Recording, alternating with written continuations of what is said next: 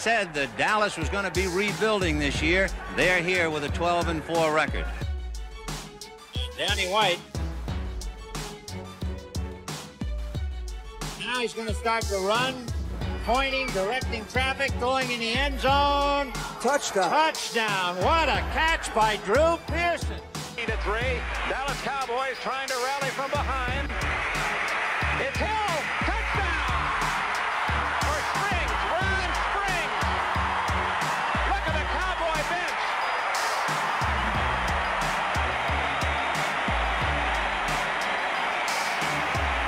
He was the first quarterback in NFL history to win 38 of his first 50 starts. The first to play in 3 straight conference championship games in his first 3 years as a starter. And when he retired in 1989, only 3 quarterbacks in NFL history, Hall of Famers Otto Graham, Joe Montana, and Roger Staubach, had a higher career winning percentage and quarterback rating than Danny White. Yet that was never enough for Cowboys fans because he simply wasn't the man he replaced, Roger Staubach. He is going to throw. Drew Pearson. He got it. Touchdown. So Cowboy fans have a relationship with their quarterback that Staubach, I think, once really accurately described as "we love you, win or tie." As a starter, Danny White took them to the NFC title game, which he never gets enough credit for. You know, Danny wanted to establish himself. You know, you couldn't have picked a better person, a player and a person, to replace Roger Staubach, okay? Anybody couldn't just do that. Danny White had the character, the intelligence, the passion, and the talent to replace Roger Staubach, and he did just that. When Staubach retired in March of 1980, he was loved and admired more than any player in franchise history. White, who was called Whiz by teammates, was 28 years old and had spent the previous 4 seasons as Staubach's backup and as the team's punter after a 2-year stint in the World Football League. And it got to the point where I went into Coach Landry and I told him that I would really like to be traded because I was to the point where I needed to either start playing or just be a backup for the rest of my career. And he understood that, and he appreciated it, and he said that he didn't think Roger was going to play much longer. Roger came to me after we lost to the Rams in that last playoff game and in the locker room and said, "Whiz, I'm done." The system was successful before me, and it'll be successful without me. Of course, the nuts and bolts of the Dallas Cowboys is a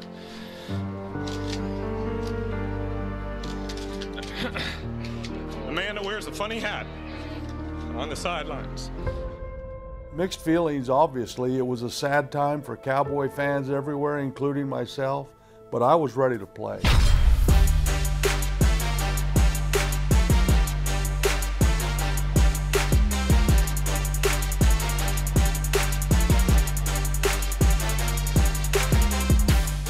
While White could have been starting for many NFL teams, he also enjoyed his time with Staubach, the two developing a close friendship that remains to this day.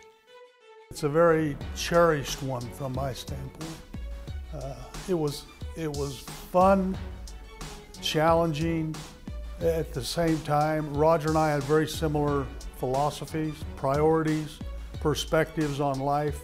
His family and his faith were most important to him, over and above football. I feel the same way.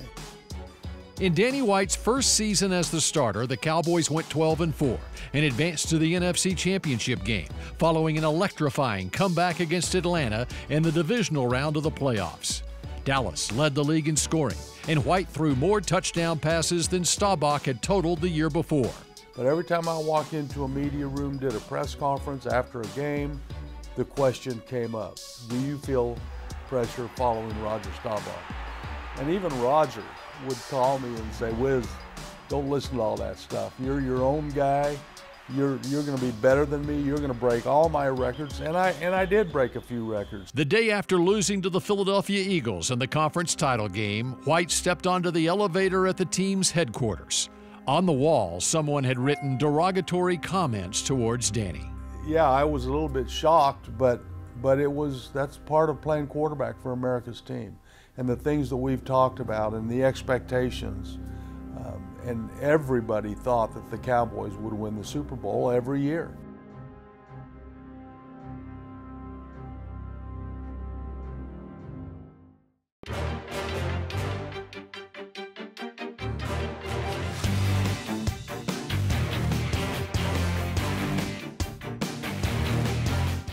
Danny White grew up in Mesa, Arizona as the son of football royalty. His father, Wilford Whizzer White, was the first gridiron player from Arizona State to be named an All-American. However, his son's best sport growing up was baseball, which led to Danny being selected in the Major League Baseball draft and landing a scholarship.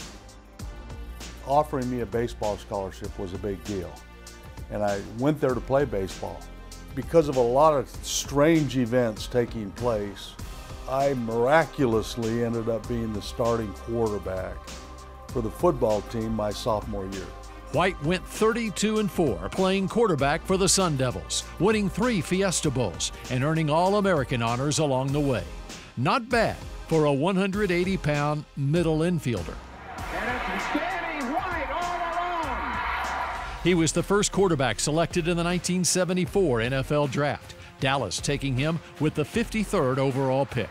However, White ended up signing with the Memphis Southmen of the World Football League, playing 2 years there before joining the Cowboys. Roger Staubach and Craig Morton were both here. Marv Bateman was the punter. I didn't see an opportunity to play with the Cowboys anytime real soon, because those were 2 more years that I would have spent sitting on the bench in Dallas. That would have been 6 years. I don't think I would have lasted 6 years as a backup.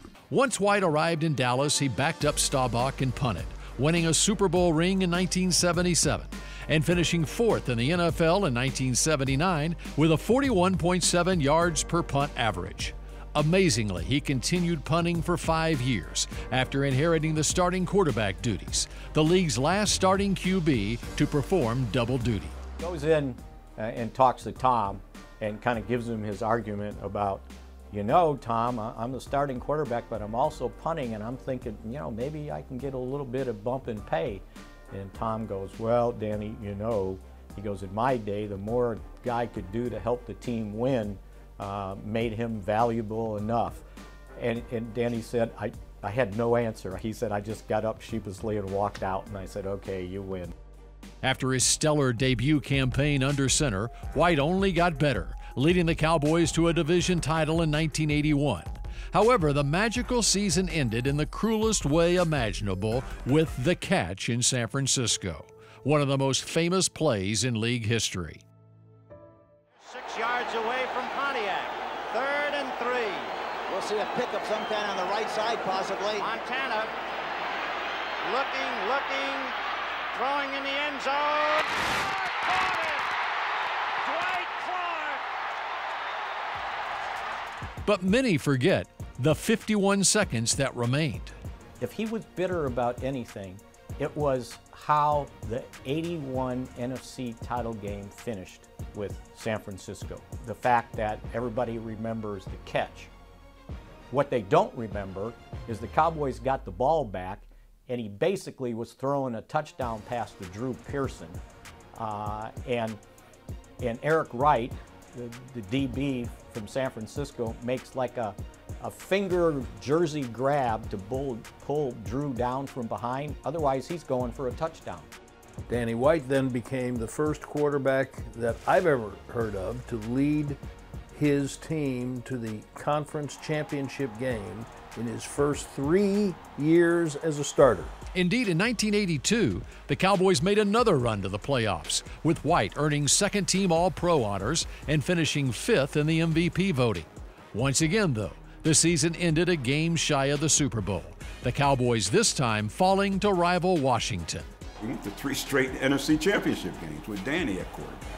And he lost those games, but none of us, that hit was the fault of him. playing that position, just situations that happen, you know. The catch in San Francisco, Wilbert Montgomery running all over us in Philadelphia in 1980, and then in Washington playing up there in RFK, and you know, we just made some mistakes that put us in a tough position. We were expected to go to the Super Bowl and win the Super Bowl every year. Going to the NFC Championship game, even though we did it 3 years in a row, was not good enough. And I knew that. The thing about Danny, like I said, he went to 3 NFC Championship games, and having the opportunity to play and how hard it is to get to those is you realize and you appreciate the abilities he had, and he had tremendous abilities. And that's when you look in the history of the Cowboys, he's up there in every statistic. I mean, the only thing he didn't is have the opportunity, obviously, as a starting quarterback to win the Super Bowl, but everything else he accomplished in the NFL.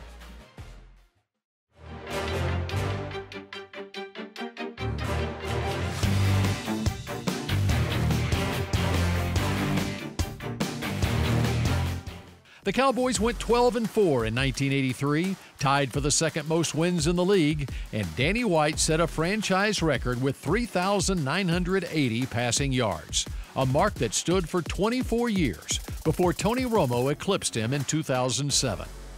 Alas, all of that was forgotten with a 24-17 upset loss to the Rams in the wild card round.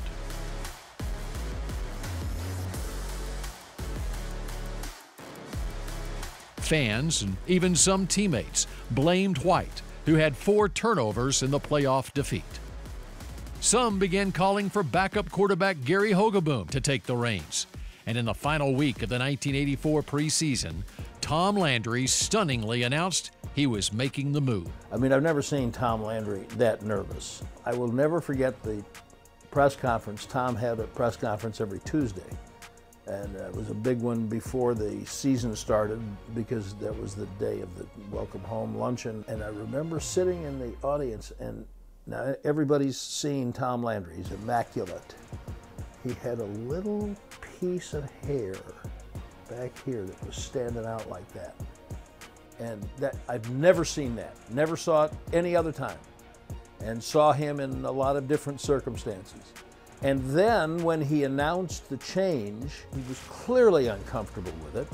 And he said, we're going to make a change, and the quarterback is going to be Pozderac. Well, that was the right tackle, Phil Pozderac. I think when Landry made the move, it was probably more about maybe trying to solidify the locker room. He told me that he was going to start Gary Hogeboom over me because of the pressure. There was an article in the Dallas Morning News about a game that I had made mistakes in. It had cost us the game. And he said, Danny, remember that the media doesn't report planes that land safely. They only report the crashes. And so get used to it, because there are going to be every quarterback crashes. For White, the decision was especially tough because Landry had been his strongest supporter, once saying he was as fine a winner as the Cowboys had ever had, and that he didn't think anyone could follow Staubach and done as well as Danny White, who at the time of his demotion was 42-15 as a starter.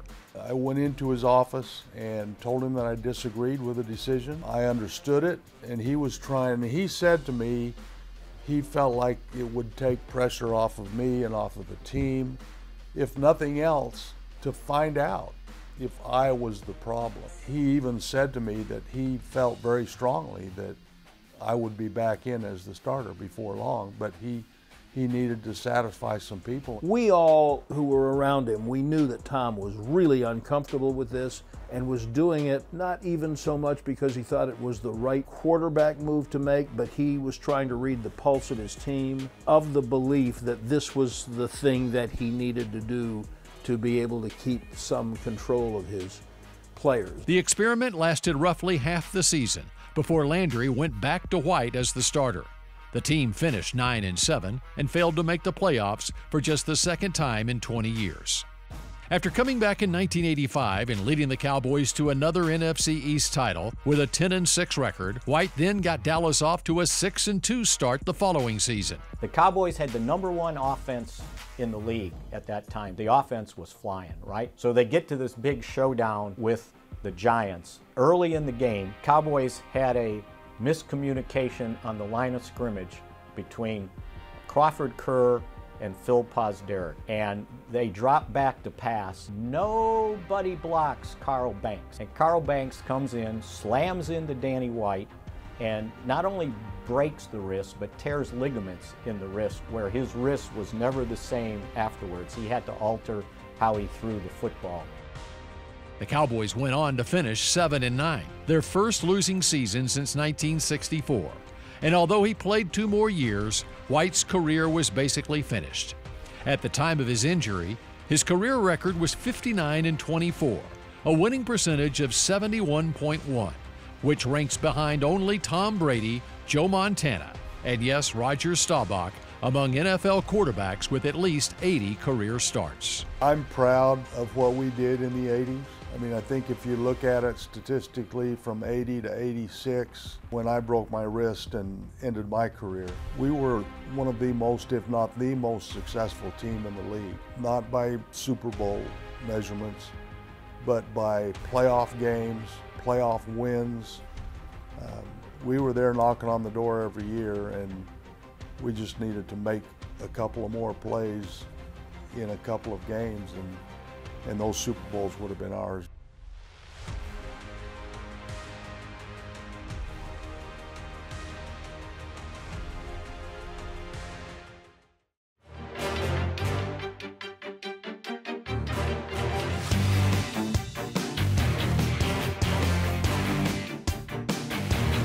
When Danny White retired in the summer of 1989, his football legacy appeared written. In replacing a legend, he was never able to fulfill the lofty, if not impossible, expectations of the fans and media. But in retrospect, White's legacy looks much different. 3 straight NFC Championship games for a franchise that hasn't gone that far in the playoffs for 27 years certainly doesn't sound like a disappointment.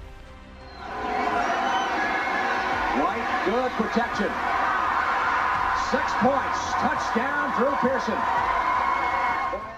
Danny White may very well be the most overlooked player in the history of the franchise, and that's saying something, because they've had a few who merited more positive attention. Danny was an exceptional athlete, to be the punter and then to come in after Roger. And Danny did a lot of great things. I mean, he took him to an NFC Championship game. People say he didn't take him, but he did a lot. If you look back and look about the history of Danny White, even in college, I mean, at Arizona State, we're both Arizona State alumni. He did tremendous things all through his career. White went 62-30 as a starting quarterback, and his 610 career punts remain a franchise record to this day. It's also worth noting that in his years as the primary starter, the Cowboys never finished in the top 10 for total defense. Each of the defenses on the 5 Cowboys teams to win the Super Bowl finished among the top 10. 2 of them ranked first. Bothers me a little bit about so many of the prognosticators and the media people is they want to judge quarterbacks by how many Super Bowls you've won. This might sound self-serving, but teams win Super Bowls. Players don't win them. Danny White was very underappreciated in the realm of history, right? Maybe at the time, those fans knew what Danny White was doing, right? Over time, it's like, well, you know, they went to a Super Bowl in '78 and, you know, never went back until '92, and Danny White was the quarterback during that interim. Well, again, think about it, taking over for Roger and 3 consecutive NFC title game appearances. They had like the top offenses in the league at that time. I have nothing but great memories of my years with the Dallas Cowboys. However, Danny White's on-field football legacy is remembered. It should not be forgotten that he never said replacing Roger Staubach was unfair. In fact, he said it was an honor, and he's never shown a trace of bitterness for how his career is so often misrepresented. Action fake and a roll to the right by White, and he's going to throw it to Billy Joe, and did he break the plane? He did. Touchdown. First appearance. Dallas first punt, first one in the game. They take off with it. He's going to have the first down. Danny White, who has was an excellent athlete, gets the first down for Dallas. If someone's going to put a quarterback in the Ring of Honor, and it's not going to be Danny White next, you're going to have to explain to me why that guy achieved more than Danny White did. It was sad because you had a guy that did so much in his career and people didn't understand and appreciate it because after him there weren't a lot of quarterbacks until obviously Troy Aikman came that were very successful. And Danny was the one that won. The thing that I'm the most proud of is that I can go to bed at night knowing that I gave it 100%. There was not a day that I took off. There was not a play that I took off. And I was surrounded by teammates who did the same thing. And that chemistry that Coach Landry had created, that environment where a skinny baseball player from Mesa, Arizona could become the quarterback of America's team and play in 2 Super Bowls and win a Super Bowl is what I'm probably the most proud of. And that's all I cared about, was going out and winning games. I didn't want to be a celebrity. I didn't want to be famous. I didn't want to make a lot of money. I just wanted to win football games. It's a pass to Drew Pearson. He caught it. Touchdown. The Cowboys are out in front with 42 seconds left. You know what it is, Ben? It's what we talked about, a playoff experience. Making the catch, 42 seconds on the clock if it's correct. Actually, he's pretty well covered. Danny White is 20 of 34. 1 interception and no touchdowns, not yet. White is a good quarterback. Pearson stays on his feet now to far side.